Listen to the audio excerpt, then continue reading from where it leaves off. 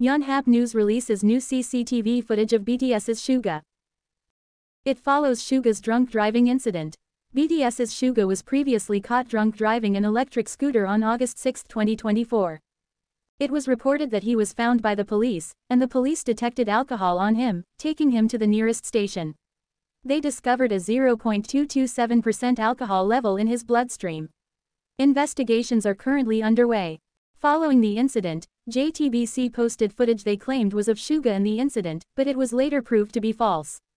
After admitting it was fake footage, the outlet apologized during a broadcast. After the mistake was clarified, new footage of Suga was released from the outlet DongA Ilbo, showing the idol in a white t-shirt and riding on the sidewalk. On the same day, Suga spoke to the media about his drunk driving incident at the police station. For more videos, subscribe to my YouTube channel, and get spicy and latest news on the K-pop world.